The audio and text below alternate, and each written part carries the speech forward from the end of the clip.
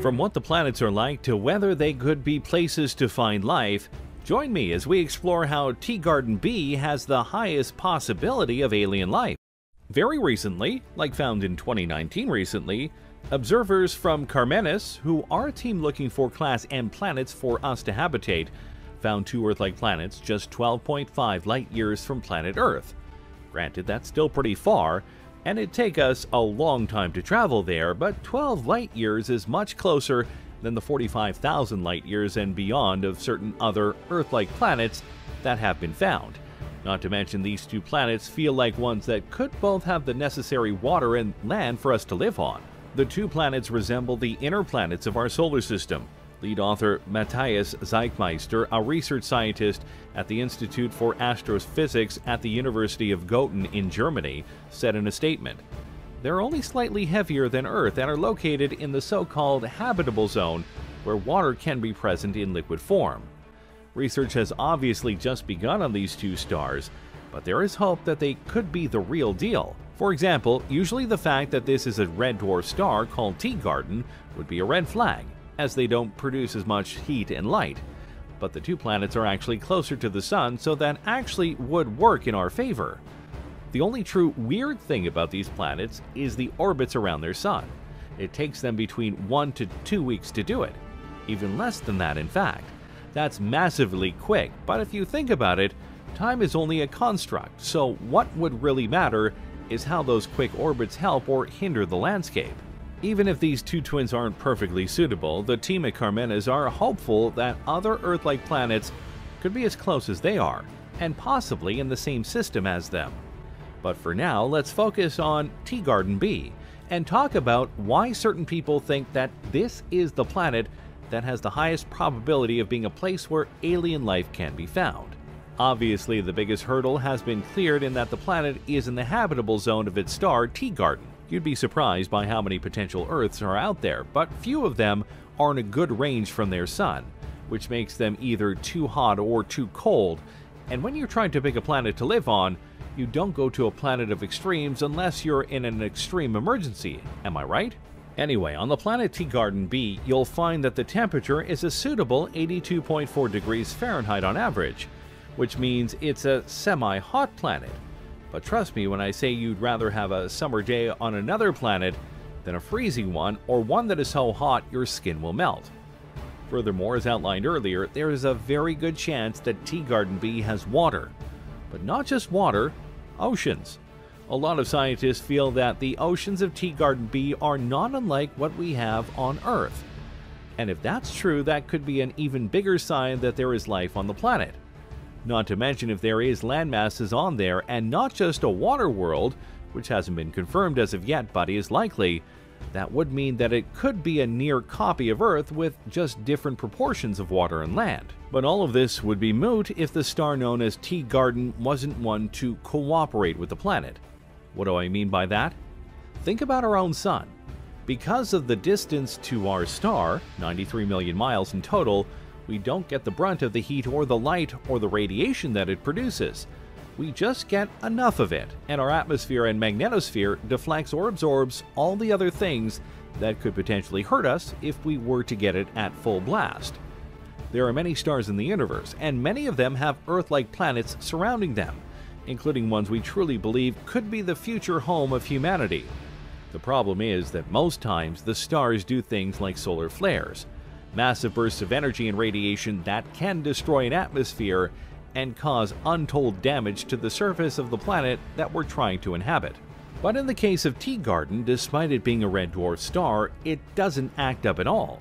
In fact, it's been known to be a rather inactive and quiet star, which is great because given the distance of Teegarden to Teegarden B, which is much closer than the distance from Earth to the Sun, if flares were to happen, the planet would be ravaged by it. But since that's not the case, it appears as though Teegarden B really does have the best case scenario to produce life. Okay, so let's get to the elephant in the room here. Is it fair to believe, given what we know about the planet, that Teegarden B has potential life on it? Well, if we take everything at face value and base what we know about the creation of life and how it can form in various places, then yeah, it's fair to believe that there is some kind of life on the planet. But notice the words I use there, some kind of life, as in we can't be sure by any stretch of the imagination that there is life on the planet. And at present, there is no way of knowing what kind of life is on the planet at all. I know that sounds like I'm being vague and dodging the issue, but it's the honest truth. Think about it in terms of our Earth. Imagine the roles were reversed, and Teegarden B was looking for life on other planets and they stumbled across Earth. But not the Earth that we have now, but the Earth from the near beginnings of when life formed on it. If they looked at Earth with their technology and just looked at the surface of the planet, they likely wouldn't have seen anything. Why? Because in the beginnings of Earth's life cycle, as in the beginning of the planet, not the life of the planet itself, everything that was alive was small microorganisms.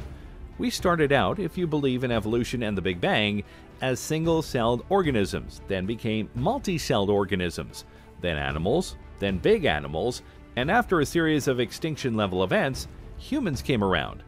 The point we're trying to make here is that this was a process that took years, millions and even billions of years depending on who and what you believe. So what if, and this technically is a possibility, what if life on Teegarden is there right now, but it too is only in the beginning stages? After all, there's no definitive way of knowing when the spark of life hit the planet, which is the same as Earth. We can guess when life started to sprout, but we can't know for certain, and that's the key thing. So what if there is life on the planet, but we just won't be able to see it until we get there? Which would be a big problem, as it's 12.5 light years away, and we can barely travel to the moon and back without a lot of effort, let alone to other planets in our solar system, and even planets in other systems. It's going to take a while for us to figure out how to travel there. But let's speculate for a bit. What kind of life could be there? Well, it would honestly depend on the surface of the planet and what's there and what's not. A common misconception about Earth is that it literally just grew into what we have now. It didn't at all. In fact, one of the great extinction events I mentioned earlier was called the Great Oxygenation, where plants started to learn how to do photosynthesis, which is a key part of life today. But back then, well, let's just say the planet and its creatures weren't used to oxygen being around in such a great supply. It almost killed everything. But then creatures got used to the oxygen. The atmosphere developed into what we have now, and life found a way to keep going. So to know what is on Teegarden B is to know what conditions are there for life to grow from. We don't know a lot about the surface of the planet, and if it is mostly water, or even mostly land, that'll affect what can grow there. Let's say for a second that Teegarden B is mostly a water planet. That would mean that more than likely, most life that we would find would be underwater creatures of some shape or size, which would make it all the more difficult for us to find the creatures if we can't look beyond the ocean surface. Still, it's very possible that they are there. There could even be life in the vents that connect to the core of the planet. We've recently found here on Earth creatures that feed off the heat and warmth of geothermal vents, and are quite advanced.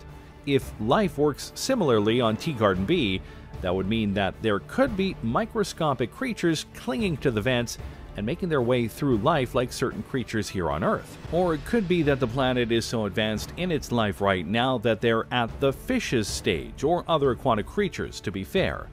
Let's cast a wide net on this, okay? But what about if there's land? What kind of creatures could be born there? Well, just like the Earth, it would depend on the kind of land. Is it a desert, a mountain area, a long stretch of dirt? We need more information. And don't forget, we can't say for certain that there are plants as we know them on Teegarden B. If there isn't, that would drastically change the ecosystems of the world in regards to how we perceive them. Which of course brings us to one of the biggest questions of them all: atmosphere. The best we can tell, Teegarden does have an atmosphere, but given the technology we have, there is no way of knowing what comprises the atmosphere. Never forget, Earth's atmosphere is not 100% oxygen. In fact, it's a mix of gases that come together to give us the balance we need to live. It may work similarly on Teegarden B, or it could be vastly different.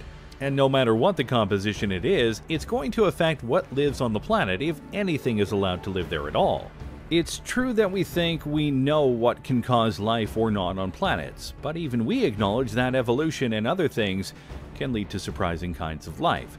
not unlike the microorganisms that live in the geothermal vents. But until we get at least a hint of what the atmosphere is like, we're going to be guessing as to what may or not be there, and guesses only take us so far. So in truth, knowing all of these factors, it's fair to say that Teegarden B could have life on it.